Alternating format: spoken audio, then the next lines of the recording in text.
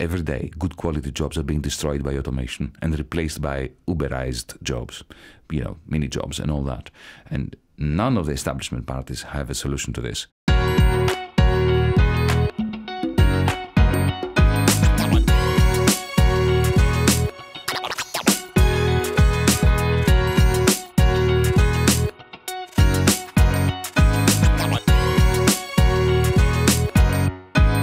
Welcome to our studio, Mr. Varoufakis. Thank you for having me at Multiculti.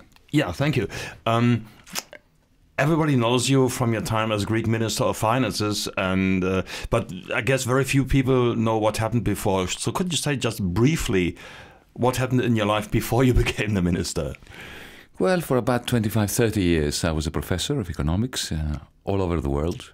You studied in England? I studied in England, I taught in England, then I taught in Australia, I taught in Belgium, and then I taught in the United States.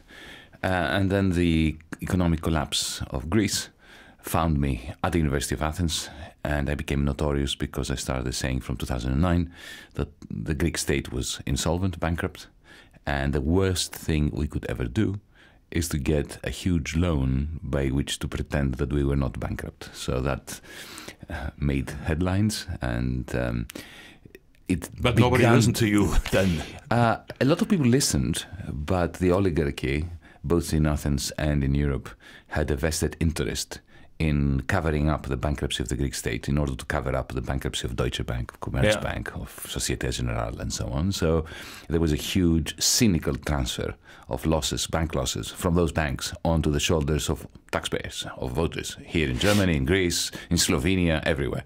And you know, once I started speaking up about that, I gained a degree of notoriety, or prominence, depending on your point of view. And before I knew it, I was dragged into the political scene. And without wishing to do it, I ended up being the finance minister.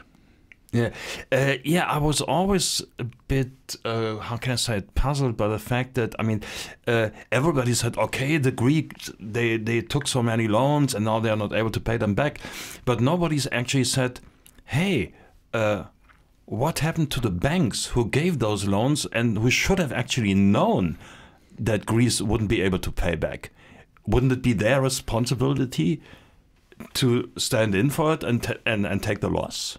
You're quite right. For every irresponsible borrower, there is an irresponsible banker. It takes two to tango, of course, as they say.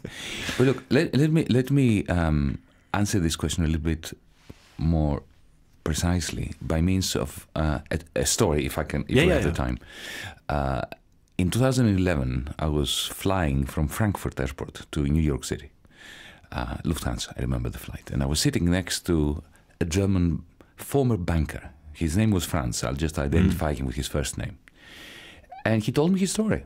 And it's a story of Greece and Germany and Europe. And to cut a long story short, he resigned his position in around 2008, 2009, because of the stress that he felt as a German banker after the creation of the euro. And I said to him, why? He said, listen, before the euro, I was a king of my own realm. His job was to go to places like Athens, Madrid, Dublin, as a banker. And he would meet government officials, local bankers, industrialists, and they would all beg for money, for loans, and present business models, and then they would take him to the opera house, they would take him to nice restaurants, and then he would come back to Frankfurt, and there he would decide who was going to get money and who would not. But he said after the creation of the euro, HQ, headquarters, and from Frankfurt, from his bank, were giving him a huge quota of money that he would have to lend every week. So he would have to lend billions every week. So he had to search for people that he could give. So he would have to go to Athens, to Dublin, to Madrid, and beg people there to take their money. And of course, this is because of the construction of the euro. So, it makes perfect sense if you think about it, because the euro locked our currencies together. So suddenly, every Volkswagen that gets sold in Greece brings euros back to Frankfurt. And then Frankfurt has these euros, and they need to lend it to someone. The Germans didn't have demand for that money there, so they had to take it out. So from your point of view, what should have been made different? I mean, of course, I think generally we could say that it was actually, I think, quite a silly idea to introduce the euro without having a common financial and social and economic policy. This is exactly right. And regulatory regime. Yeah. So, summing up what you said, the idea of having one currency but separate banking systems, and the supervision of the Greek banks was a Greek matter, and of German banks was a German matter, when you know that when banks collapse, the Greek state cannot look after the Greek banks, and indeed the German state cannot even look after the German banks. And then you will have to start extending the crisis to the future and pretending you solved it by means of bailouts that you impose upon the taxpayers. So it was a disaster in the making. It was a designed disaster. Yeah. But I remember I once had here maybe you know her, the political scientist Ulrike Gero. I know her, she's a friend. Yeah, and she said that actually, well, one of the forces behind the introduction of the euro was Helmut Kohl, who wasn't an economist, of course. But he said people like Kohl thought or hoped that the introduction of the euro would kind of enforce this common regulatory policies and finance policies. Yeah, that was a big mistake, wasn't it? And that was obviously an illusion. Well, you see, well, firstly, let's be kind to Helmut Kohl. It was not a German idea; it was a French idea. Okay, but he jumped. Well, he was a convinced European, so to speak. Yeah, we are all convinced European. Yeah. I'm a convinced European. Yeah, I'm sure course. you are. But that doesn't mean we should make I mean, gross mistakes on behalf of Europe. We should credit him for. The pressure for a common currency was French. Okay. Let me tell you something you probably don't know. In April 1964, Giscard d'Estaing, who later became president of the French Republic, back then he was the finance minister of Charles de Gaulle. Okay. April 1964, he takes an airplane from Paris and ends up in Bonn. And there he meets his German counterpart. Because Adenauer was still... No, Erhard was... Adenauer was gone already. Yeah. Erhard was Minister of Finances. You're right. No, actually, Erhard at the time had become the Chancellor already. Okay. And there was another, I can't remember the name of the... Anyway. I'll remember the name of the... Anyway, the fact is that Giscard d'Estaing demanded a monetary union with Germany within a few months. So the pressure was always coming from France, and Germany was always trying to push back. Well, what do you think was the reason? Well, the reason was that... They didn't want Germany to become too strong, or...? Well, allow me to be vulgar and precise at the same time. For Germans, for most Germans, and the political class in Germany after the Second World War, the vision was one where Germany loses itself within the European Union. But for France, it was always a Napoleonic project of taking over the Bundesbank in order to impose a French model across Europe. All right. And I know they also blocked the British coming into the European Union for quite a few years. Well, yes, maybe they were right about that. Yeah. Looking at Brexit now, for instance. But you're right. It was also part of the plan of dominating the Franco-German axis. But look, this is a very interesting conversation. But coming to our time, the contract, the silent contract between Paris and Berlin, since the years of Helmut Kohl and François Mitterrand, was we are going to create this monetary union. And Mitterrand had actually said that to a friend of mine in person back then, who prognosticated that there would be a major crisis like the one we had. He said, that's fine, because when the crisis comes, our successors, the successors of Helmut Kohl and François Mitterrand, would fix it and would create all the institutions. It didn't happen. And it could not happen, think about it, because the moment the crisis hits, we have centrifugal forces tearing up the union. So everybody wants to renationalize policy. The FDP, even the SPD, says, no, we are not going to mutualize debts, banks, this, that. So they're moving away from the federation that was necessary to support the monetary union, even though they still want the monetary union. This is the madness of our European Union today.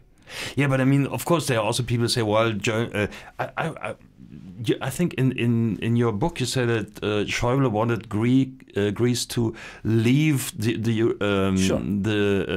currency union temporarily. Not temporarily. That's what he said. That was his tactic. You never leave temporarily. If you leave, you leave. Yeah, but what's the point of coming back? I remember someone used that nice metaphor. He said, "Take an omelette and try to get the single eggs out of it again." Yeah. So I think, from my point of view, I think it would be practically impossible to do that. It wouldn't be impossible. It would be costly. Yeah, well, it would be a disaster, actually. That's what I said to Schäuble when he said to me, I said, this is a very anti-European...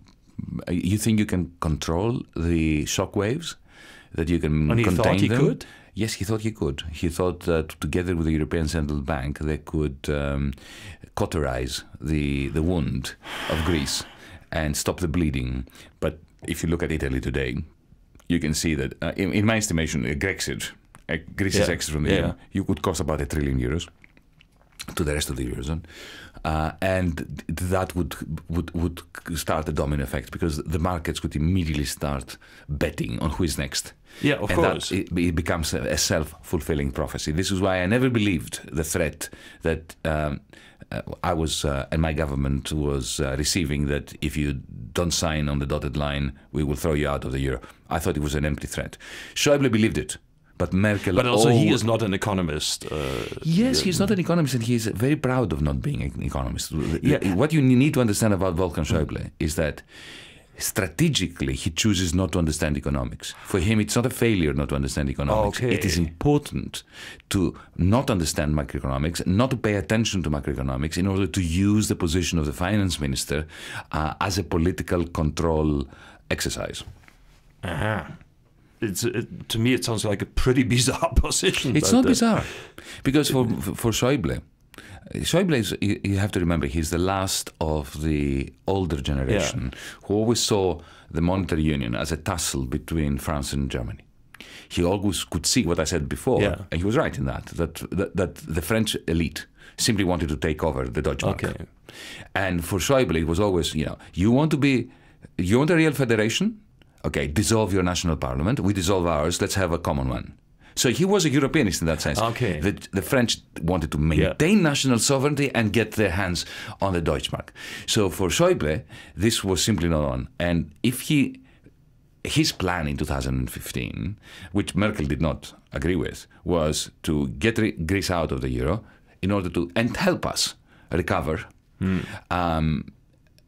While at the same time signaling to the French, you want the Deutschmark, you have to cede control of your budget to me.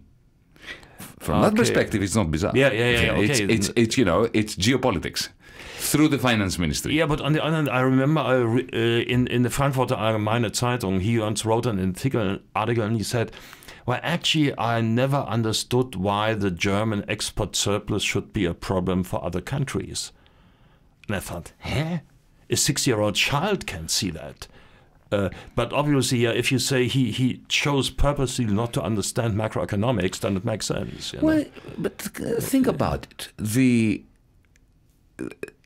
Since the days of Kaiser, the business model of Germany was always one of export orientation.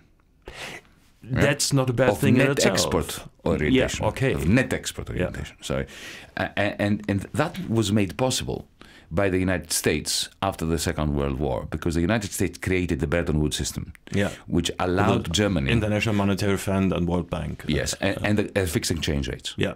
So effectively, they gave you here in Germany a fixed exchange rate with the dollar, with the French franc, with the British pound, the yen. Well, in West Germany, Yes, indeed. And that allowed West Germany to grow on the basis of net exports. So that was sustainable as long as Mother America was looking after the shop, the international shop, and Germany could pretend to be a workshop, a factory. A factory is always in surplus. It exports, a factory exports a lot more than it imports, the food for the workers and the coffee, But that ended in 1971, and since then, all the trials and tribulations of Europe the free-floating currencies, Germany is refusing to play a hegemonic role. Yeah, but I mean, I think also it's a lack of macroeconomic understanding. In Germany, there's a phrase of the so-called schwaebien housewife. Yeah, and you know about perfectly that, familiar with the schwaebien housewife. And she would never spend more money than is in the family budget, and of course she tries to save money. So, and still people think also, if we as a country earn more money by exporting things that we spend on importing, that's a great thing. Until you start asking further questions. Yeah, of course, because to enable our partners to buy our products, we have to give them loans. Indeed. And think about it. If you and if they can't back, then in the end we gave them the products for nothing. The paradox of Germany now is that you've got 4 surpluses. You have a trade surplus, you have a federal government budget surplus, you have the schwaebien housewife that is in surplus, and you have corporations that are in surplus. Now, when everybody is in surplus, who is in deficit? So it must be the foreigners. So effectively, the schwaebien housewives' savings, by definition, have to be given to foreigners. Of course. So effectively, you have to entrust your savings to the foreigners. Not so very clever. No, of course not.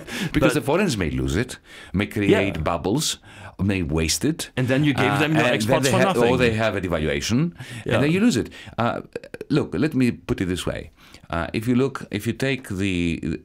accumulate all the surpluses that Germany made since the creation of the euro in 2000, you find that today about 700 to 800 billion of it is missing. It's been wasted. It's gone. Yeah.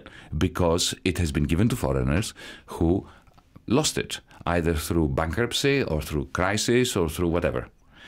So net exports is not a good idea. And having increasing exports, as long as you're increasing imports, is a good thing. That's fine. Yeah, of course. But this net export was also reached actually on the expense of employees who accepted very few wage increases. Exactly. This is at the expense of the German working class. Yeah. So, but you see, this is why you have this great paradox I was referring to before. You have a country that is drowning in money, and yet 50% of the population, half of the population, are worse off today than they were 20 years ago. Yeah. That is a crime against logic. And this is why our party, allow me a pitch here, Democratia in Europa, is running on the basis of a European New Deal. Because what the people of Germany need is a sensible, rational reconfiguration of our policy, economic policy, social policy, financial policy, banking policy across Europe. It is in. You see, the greatest threat to the average German, to the average French person, the average Greek person, is this crazy notion that this is a zero-sum game. That what the Germans gain, the others have to lose. Or what others gain, the Germans have to lose, and the Germans will have to pay for others. That is not the case. The Germans are paying today for this paradox.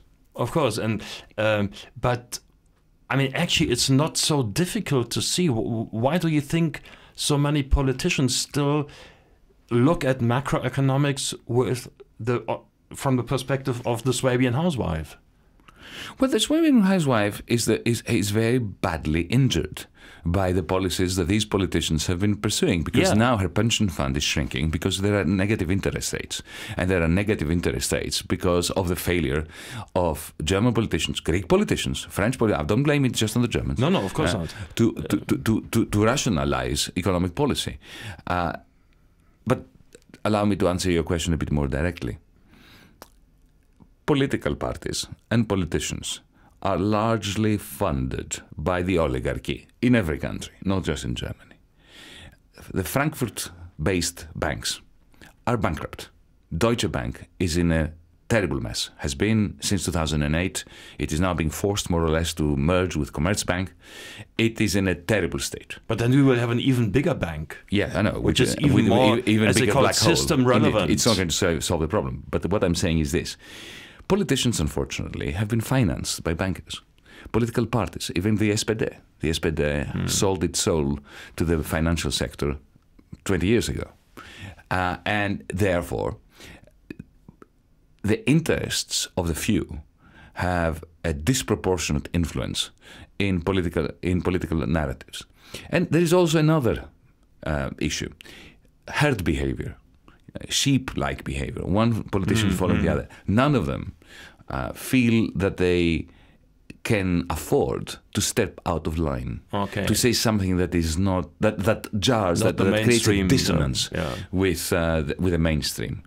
But that's something we need to break down. And you know what? The only way of breaking this down is through transnational politics. This is why I keep insisting that I come back to the fact that we have a European Parliament election this coming May, and the fact that I'm here as a representative of Demokratie in Europa, running in Germany for the European Parliament elections as a candidate here in Germany, while we have a colleague of ours who is German, Jochen Schult, running in Greece. Okay, I didn't know that. In order to signal that we must stop thinking as Germans, and we must stop thinking as the Greeks, and we have to stop thinking as rational Europeans. We have this bizarre situation that we have a European Parliament, we elect the European Parliament, but we have to vote for national parties, except yours. That's right. And we have to vote for national candidates. That's right. And we don't elect a parliament according to the principle of one man, one vote. Yeah. And we don't have a European program. This is why our party, Demokratie in Europa, is insisting on a European program. And we don't have a parliament that has actually something to say. Yeah, it's not a real parliament. Let me put it in this way. I remember I was shocked when at the last European election campaign I saw a poster by the SPD with Martin Schulz saying something like, vote SPD so that a German will become the president of the commission. And I thought, I give a shit where the president of the commission comes from, as long as he or she makes a good job. Indeed. You see, this is you hit the nail on the head. We have to Europeanize European politics.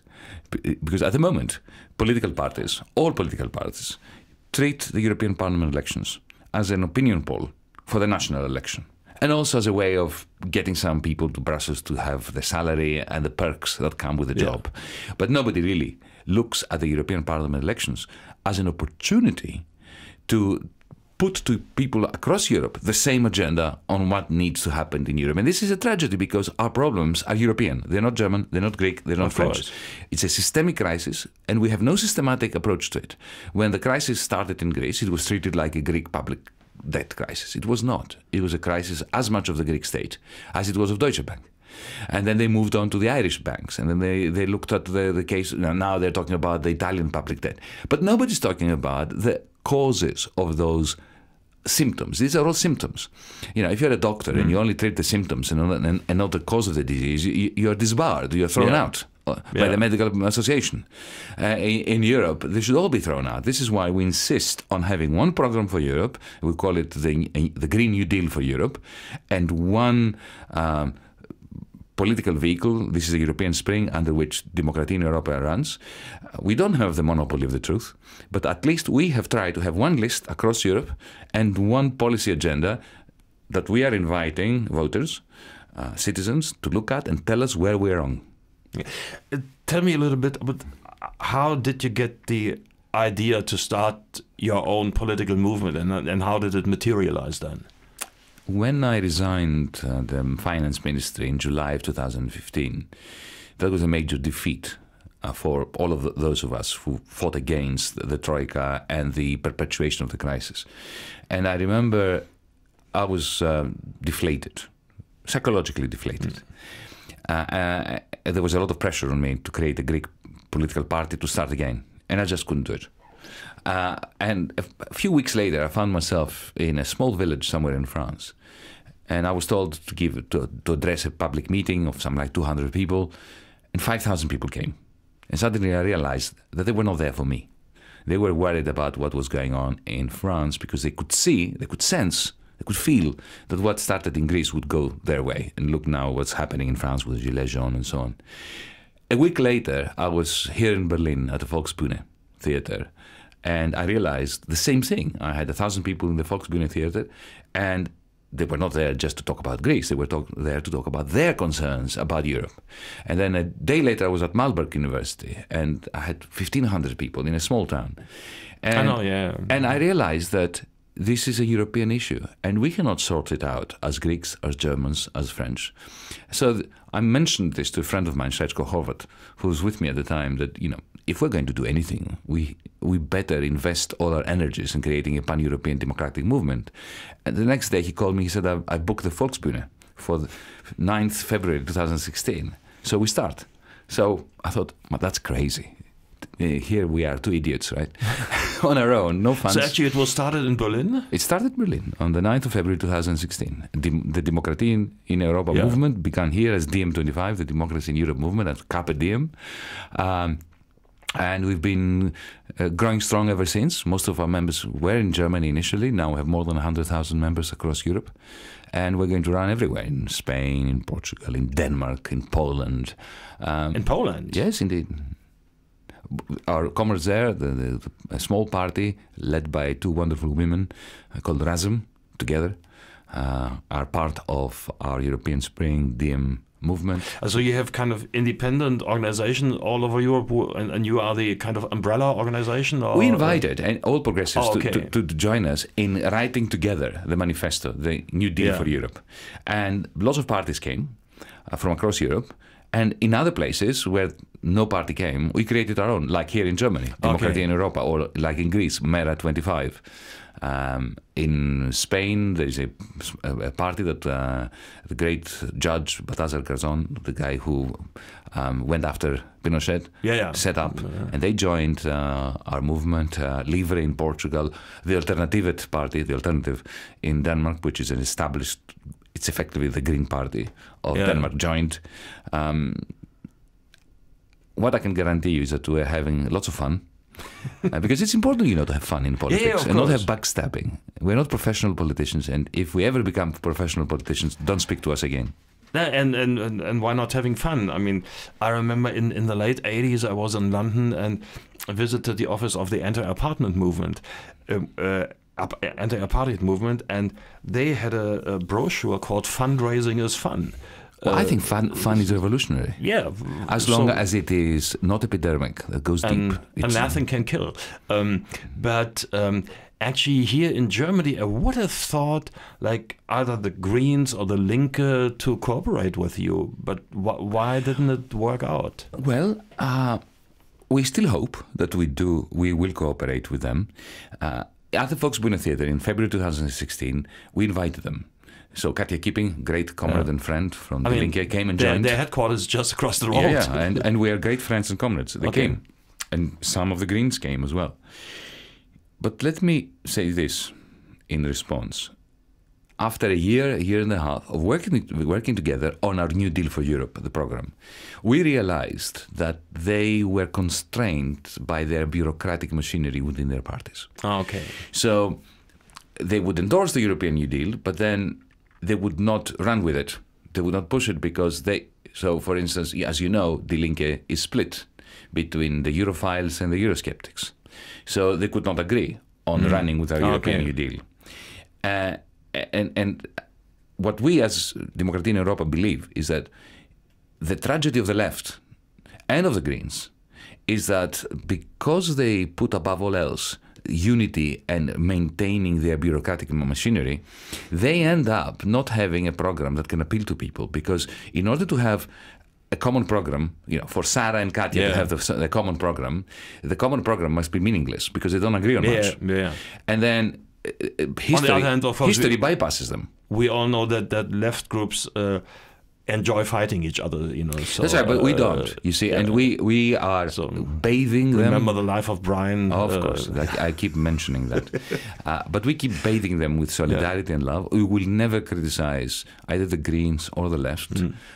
We will never attack them. We want to have cooperation with them, but at the same time, we feel the need to run across Europe, from Denmark to Portugal, from Ireland to Greece, in Germany, in France, in Italy, with the same agenda that is coherent, because unity is not enough. You need unity and you need coherence, because people out there don't give a damn about political parties.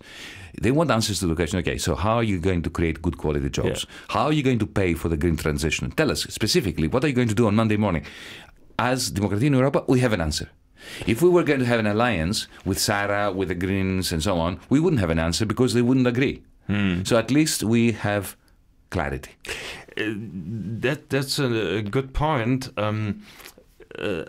You were talking about the Green New Deal. Of course, the New Deal is referring to Roosevelt and to the United States in the 1930s, which was mainly an economic issue, I would say. But of course, these days we need an ecological component as well. But let's speak a bit more about the program of DiEM25. What are your main points? Okay, to keep it simple, 3 numbers: 500, 100, and 3. Can it be more specific than that? 500. What's the 500? 500 billion euros to be spent on green energy, green transport, and green transition in industry, especially car making here in this country, and agriculture. 500 billion every year. Every year, 500 billion. Where does this money come from? It can't come from taxation because our states are fiscally stressed.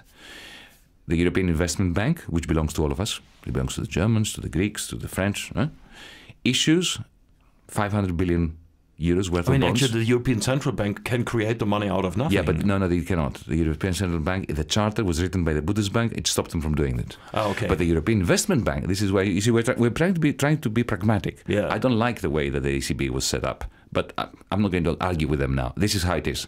So we need answers as to what can happen within the existing rules on Monday morning. I may not like the rules, but these are the rules. Yeah. You see, I'm becoming very German. So, but the EIB, European Investment Bank, can issue 500 billion worth of bonds every year. And the ECB, the European Central Bank, can make an announcement that if the interest rates of these bonds or the price of those bonds goes, if the price goes down or the interest rates go up, it will buy them second-hand, as it is already doing. Yeah, of course. Okay, yeah. That immediately will mean that the ECB will not have to buy them because everybody else. The schwaebien housewife that we mentioned before doesn't have anywhere to invest her money now, because wherever she invests it, negative interest rates or zero interest rates. But the EIB bonds are safe, especially if the ECB is behind them. So this is where we get 500 billion to invest in the green transition every year. We have a major fund. Okay, so that's a 500. Then I said 100. Remember? 500, 103. 100. 100 billion we need to spend every year in Europe to fight poverty. In East Germany, in the suburbs of Berlin, in Portugal, in Greece, everywhere. Of course. Where will the money come from? Again, not from taxation. Do you know that last year the European Central Bank had a profit of 91 billion? No. From all the purchases that it makes, part of the quantitative easing project, part of Target 2, seniorage, and so on. The central bank shouldn't have profits. It's a public bank. And what happens now is that money goes back to the treasuries of the different states in proportion to their size. So the German treasury gets the most. Yeah, of course. Yeah. Why? Why should the German treasury get this money? This money is European money generated by the euro itself. Well, it's just a decision of the European Union Council that to create an anti-poverty fighting fund, and it goes in there. Imagine the beauty. I mean, what exactly should be done with the money? It's very simple. You identify poor families across Europe, and they receive a check every month signed by the President of the European Central Bank, and they can use it in order to buy food and basic commodities from supermarkets, paid for electricity, transport, and so on. This is what happens in the United States, the food stamps. And you know, in the United States, when a poor family in Missouri and another poor family in California, they receive this check signed by the President of the Fed, the chairman of the Fed, that makes them feel American. It's unifying. It will be a remarkable unifying move for a poor family in Germany and a poor family in Greece to receive the same check signed by the ECB. Okay. Yeah. So that's a 100. Do you think this could become something like a basic income? No, this is not a basic income. We have a plan for basic income, but that is to fight poverty. Okay. It's targeted to the poor families. And it's very easy to do this through the social welfare systems that we already have. Yeah. that's the 100. Now the 3. The 3 is 3 trillion. And this concerns public debt. Everybody talks about public debt having spiraled away into the universe. Sure, the Eurozone has a public debt of a bit more than 9 trillion. We should have, according to the rules, 6 trillion. Okay, so this 3 trillion has to go. And we have a very clear, a very straightforward, technical proposal of how this can be done. It involves the European Central Bank. You take the debt of every country, Greece, Italy, Germany, and you split it into 2 parts. The part that we were allowed to have, the permissible part, 60% of total income, and the rest. And the European Central Bank helps our governments service the good part, the permissible part, not the other one. The other one, you shouldn't have it, you deal with it on your own. And how does the ECB do that? It mediates between governments and investors. And effectively, it offers an insurance to investors that this part, it will be repaid even if the ECB has to cover it. But it will not cover it. It will be Italy, it will be Greece, it will be Germany, but at a very low interest rate, near zero. So if you reduce interest rates for 60% of total Eurozone income in terms of public debt by 1%, then suddenly you've wiped out 3 trillion euros worth of debt repayments over the next 20 years. So that makes the debt crisis go away, and without anybody losing money. So these are, if you want, the first things we should do according to Democratia in Europa, and we can do them within existing rules, and that will change the atmosphere, the climate. Just this announcement will suddenly present the European Union in the eyes of the schwaebien housewife, the Greek equivalent, the Portuguese equivalent, as a source of solutions, as a source of hope. And then we can have the discussion amongst ourselves of what kind of democratic constitution we want in order to have a proper democratic European Union. So this is our program for May 2019, the European Parliament elections, because we believe that we have to have concrete proposals that are both practical and visionary. But I guess these plans would violate, so to speak, some influential interests of lobbies. Not so much, because nobody loses from what I've just said. But you have to convince the people of that. Indeed. What will? I'll tell you who is going to be threatened. Those people who created their careers in Brussels, in Frankfurt, in Berlin, on the basis of a very strict austerity, where the policies that they are pursuing give them enormous personal power. Yeah. So the man from the ECB that goes to Greece and demands that pensions should be cut, that houses should be sold off. This person has a whole career built on this harshness. And this person doesn't like anything that changes the complexion, the atmosphere in Europe. Also, the Chancellor of Germany, not necessarily Merkel, looks at proposals like that with a great deal of skepticism for one reason. The reason why, when there is a European Union summit today, the German Chancellor walks in and the French President doesn't speak, is because of the fear on the French side that the German side can simply move out of the Eurozone. Not that Germany wants to get out of the Eurozone, but it can't get out of the Eurozone, and that will destroy France, because it's a deficit country, if the Euro breaks up now. Yeah, but France is destroyed. If Germany leaves the Eurozone, would return to the Deutschmark, it will be costly, but it will not be. It will not be catastrophic because the exchange rate would rise. But at the same time, you know what will happen is there will be a massive flow of money into Germany, right? And then the German government could cap the Deutschmark in the way that the Swiss are doing it by effectively buying a lot of other people's currencies. Yeah. It will be costly for Germany, but Germany will not be destroyed. Yeah. France will be. That balance of terror keeps the mouth of the French president, whoever the French president might be, Sarkozy, Hollande, Macron, and of course, it gives the German chancellor a lot of power. Enormous power. But so our proposal, by creating this program for restructuring public debt through the ECB's intervention, the pan-European Green New Deal funded by the European Investment Bank, that means that Germany can never leave the euro anymore, which is a great thing. Yeah. But it diminishes the exorbitant power that the Chancellor has over the French President. We need to convince the German Chancellor that the interests of Europeans and of Germany outweigh her need to remain so powerful vis-à-vis Mr. Macron. Yeah. Have you got a strategy? I mean, of course, when you talk about all this money for renewable energies and stuff, this is actually, in fact, also taking away money from the huge companies more to the smaller ones who are in these fields, the more innovative ones when it comes to green energy also. And of course, part of that whole thing is the this wave of digitalization. Have you got a strategy on that? Well, this is the great challenge, because it's one thing to say we need to create a fund of 500 billion euros a year, and it's quite another to manage that fund where the money goes. This is where we need to be innovative. We have proposed that the European Union creates a green transition agency, the purpose of which will be to assess the different proposals from different companies, from the Mittelstand, from startups, from Siemens, from large companies, and allocate it according to merit. This will be an interesting challenge, but it's not a challenge that we have not experienced before. Remember the Marshall Plan. When the Marshall Plan aid came, a huge amount of money came from the United States, and they set up such a works agency in Paris. Inevitably, eventually that became the Organization of Economic Cooperation, the OECD. So we can do it. We've done it before.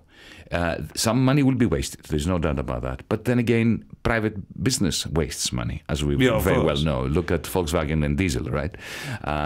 You have to have failures in order to have successes. I mean, I remember just recently Peter Altmaier, our Minister of Economics, said that the state is a lousy entrepreneur. I mean, it doesn't have to be like that. Look at Norway's oil company, which is state-owned and which works perfectly. Indeed. And then look at Volkswagen also, private companies which are managed horribly. You can have failure in private business and in the state business. And in any case, this is not necessarily, I mean, our green transition agency is not going to give the money to a public sector company necessarily. It can give the money to startups. It can give the money to Siemens, right? If they have a good project. At the moment, business is too scared to invest. And it's a never-ending circle, because they are scared to invest because they think that if they invest in some product, there will not be enough demand for it. They will lose money. So they don't invest. There is no demand, and then their worst fears are confirmed. But if they see that we are going to be even John Maynard Keynes was thinking about that. That's right. So if they see that we channel 500 billion into investment, then that will crowd in private investment. Yeah, and of course it creates the demand. Indeed. And it creates good quality jobs. You see, the tragedy now we have in Germany is that every day good quality jobs are being destroyed by automation and replaced by Uberized jobs, mini jobs and all that. And none of the establishment parties have a solution to this. And the reason is because you can't have a solution to that until and unless you take the excess liquidity from Frankfurt and you plunge it into green jobs. Who set up this plan except you? Oh, we have. Well, this is a very interesting question. We have some excellent economists. For instance, the economics team includes people like James Galbraith from the University of Texas, Ann Pettifor. He's the son of John Kenneth. Yes, the son of John Kenneth. Ann Pettifor from Britain, Mariana Mazzucato, Stephanie Kelton, who is the economic advisor of Bernie Sanders.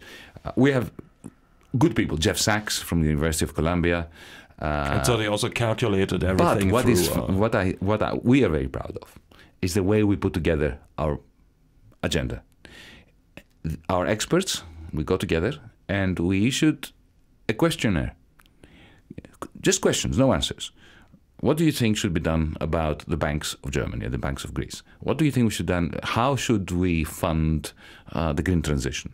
A long questionnaire. And we sent it to our 100,000 members across Europe. And we got feedback. Then we worked out a plan, a draft of a plan, of an agenda, on the basis of what we collected and our own ideas, and then again sent it to our members. So there was this ping pong, this dialogue between the experts and the members. And that took 2 years. And during those 2 years, we were not running in elections. So we are the only party that spent 2 years working on the program before going to voters and saying, well, this is the program, do you want to vote for it? Okay. That's quite a new way, I think, of handling. We're trying to do politics in a different way. That stuff. But then we still have these kind of undemocratic structures in the EU, including a parliament which has next to nothing to say. have you got a plan how this could be changed? Yes, but this plan has to be crowdsourced. We have ideas of how to kickstart the democratization of the European Union. There are things we can do tomorrow morning, you know, just without any change in the rules. When I was in the Eurogroup, for instance, I was astounded by the secrecy. Every discussion was completely behind closed doors, and you didn't know what was being said in there on your behalf. And I remember I was listening to my colleagues saying extraordinary things, things that they would never dare say in public view. And I remember one day I was looking up at the ceiling in the room, and I saw all these cameras, because it's full of cameras and microphones, and we all have monitors in front of us watching each other and our faces, which is really absurd. And I thought, if there was a revolutionary in the booth, some electrician, a true revolutionary electrician, she would simply need to flick a switch and connect it to the internet, so that people out there, voters, citizens, could see and hear what was being said on their behalf. So here is a very simple idea. Let's begin with full transparency. Live stream all the European Union summits, whether they're Eurogroups, ECOFINs, leader summits, so that citizens, I mean, these people are there because you're paying them to be there to represent you. Why can't they speak in public about what they are saying? You see, this transparency is not a sufficient condition for democracy, but it's a necessary condition. This is the first step. Wasn't it Henry Ford who said, if people would understand our financial system, you would have the revolution by tomorrow? That was Galbraith. Oh, that's was John Kenneth Galbraith. Oh, okay. If people understood how finances worked and banking worked, they would rebel. So that's the first step. The second thing is, together with our green transition policies and our anti-poverty policies, what we are suggesting is, once the mood starts to change and people start looking at Europe as a good thing, as a source of solutions, not just a source of austerity and problems, we are advocating the commencement of a constitutional assembly process. And the idea is to start at schools. School children are now become very politicized, as you know, and this is a fantastic thing. Start, for instance, asking schools to have a competition amongst the students where they write a 15-page draft of the Constitution of a Democratic European Union. And then, at the same time, you have town hall meetings where citizens, voters, start thinking of what kind of governance do we want? Do we want a federation? And if so, will it look like the United States of America? Would it look something like the Federation of Germany, the Federal Republic here, or something else? Some new ideas. Well, we have ideas. The idea of the European Republic. That's right. Exactly. So we propose a constitutional assembly process that eventually leads to a constitutional assembly in 2025 in Brussels to draft and vote for our democratic constitution. Thank you very much, Mr. Varoufakis, and we hope to have you back here one day. I will come back. Thank you very much. Thank you.